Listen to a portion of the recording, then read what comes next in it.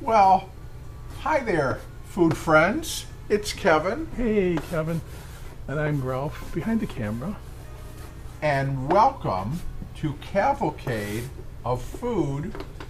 Ralph, today we're doing mashed potato patties. Ooh, doesn't that sound good? Well, you know, anything potato is good in our book. But, you know, we're just kind of coming out of the holiday season. Happy New Year to everybody, by the way. Happy New Year.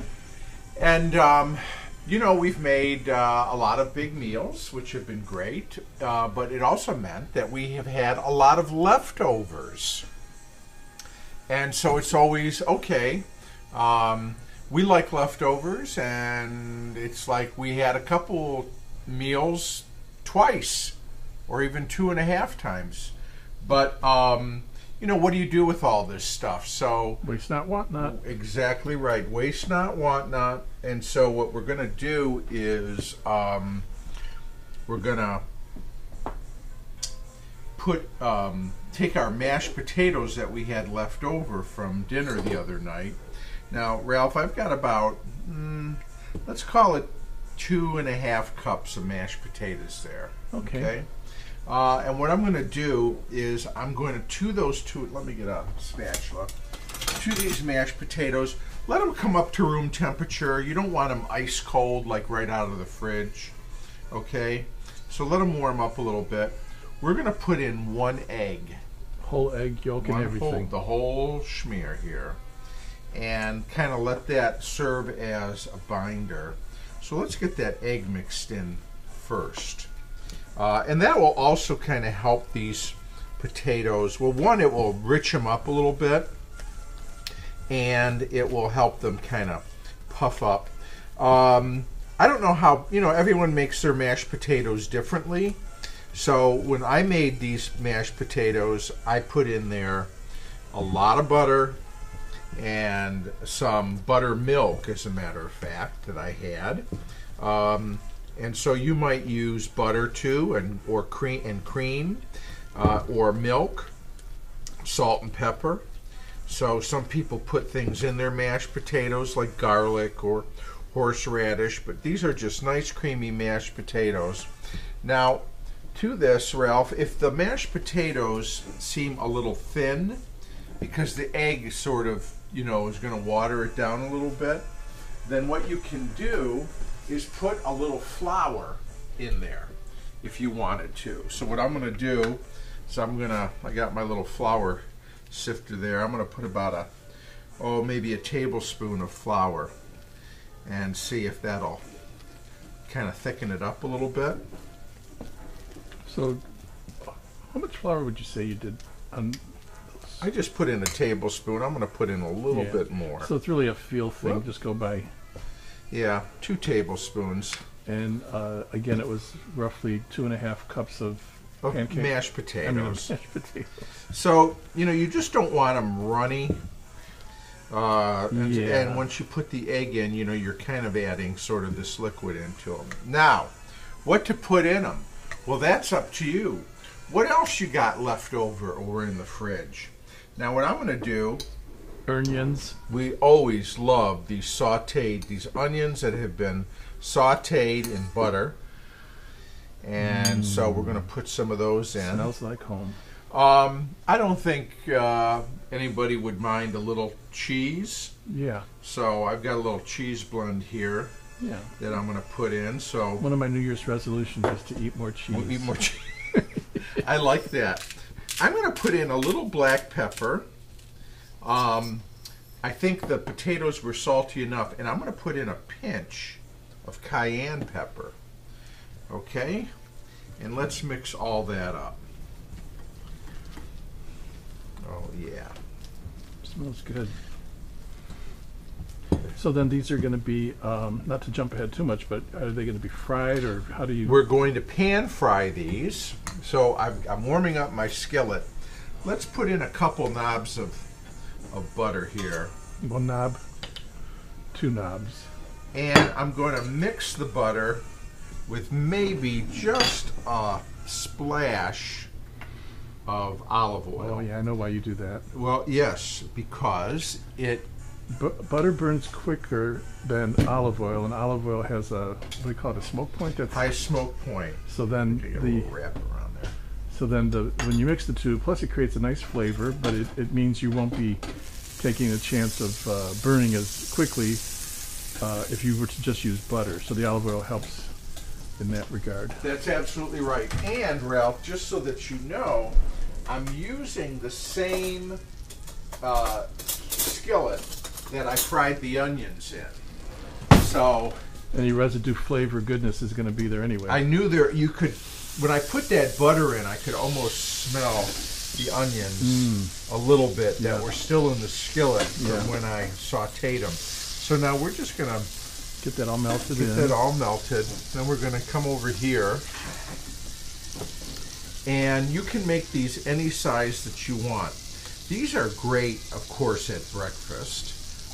They are great at brunch. I'd say they're great at dinner. I'd say they're great as a midnight snack. So I guess you're saying they're good all day long. They are. They are. There's no bad time to have these. So you just want to make sure, as Kevin is showing, that the mixture is combined well in the pan before, so that each mashed potato patty has A little of everything. the equivalent in each one. So each bite will have a little something, and none will be lacking. So now I'm just patting them down, Ralph.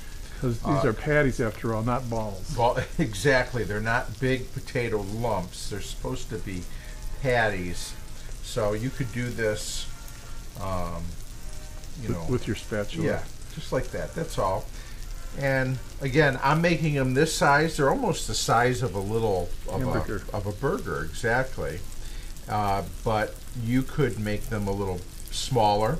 Probably wouldn't want to make them too much bigger, because then they become hard to flip. Right. If you had a very big spatula. But now that I'm thinking about it, you could make one like this size and then put something on top of it. Make it more like a sandwich. Yeah, or I'm thinking of you could put like a goulash or some other kind of dish. Use it as sort of like a one foundation, like a giant pancake. Almost an upside down shepherd's pie. Right, put the potatoes on the bottom, and then that.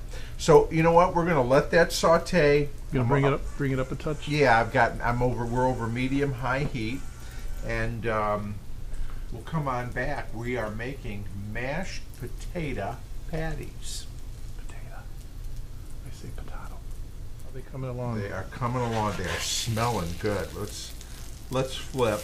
Oh, that's what you want. You want a little bit of a crust on there because you want to.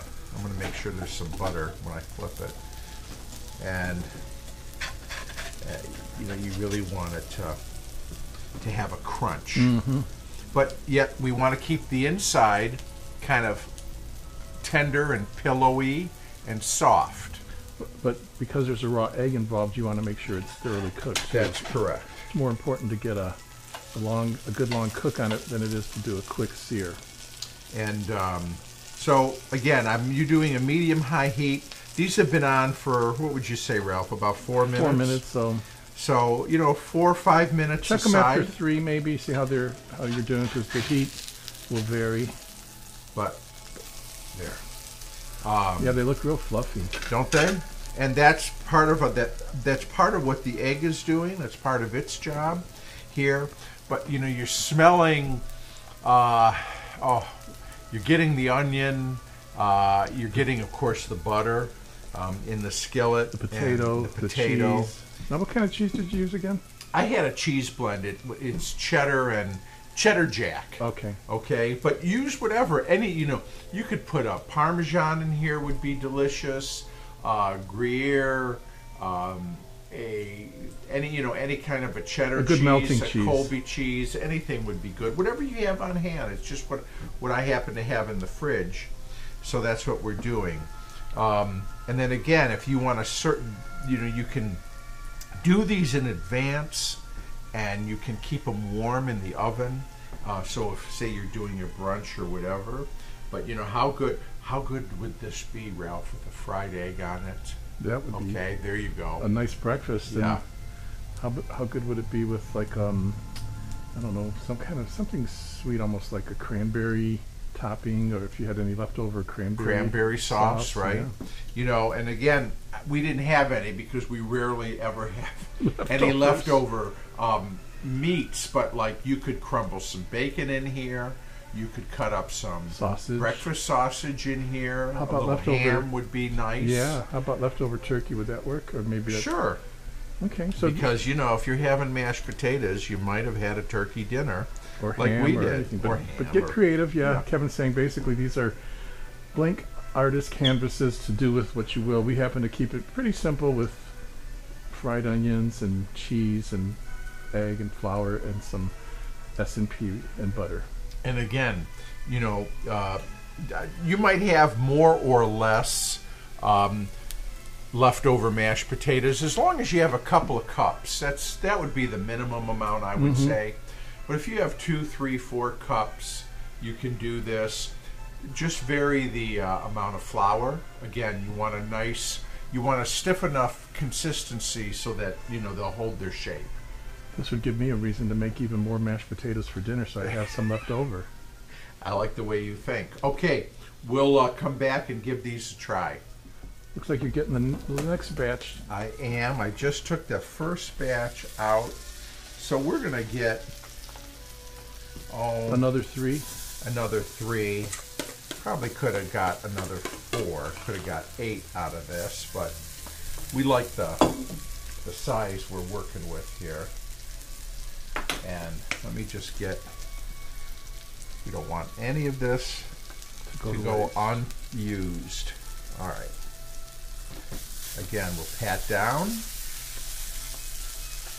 I put a little bit more butter and another splash of olive oil in the pan because they do absorb as they fry. And that's what browns them. Yep, and that's what gives it the beautiful color. Okay, so we'll let those do their thing. Now, I put one here to try, Ralph, and you know, had some sour cream in the fridge, and you could eat it plain. You could put a little bit of sour cream on the top. Like a traditional potato pancake, you could put applesauce. Applesauce, why not? And of course, you know, sour cream is a natural with potatoes. And with the Polish folk. And yeah, so look here.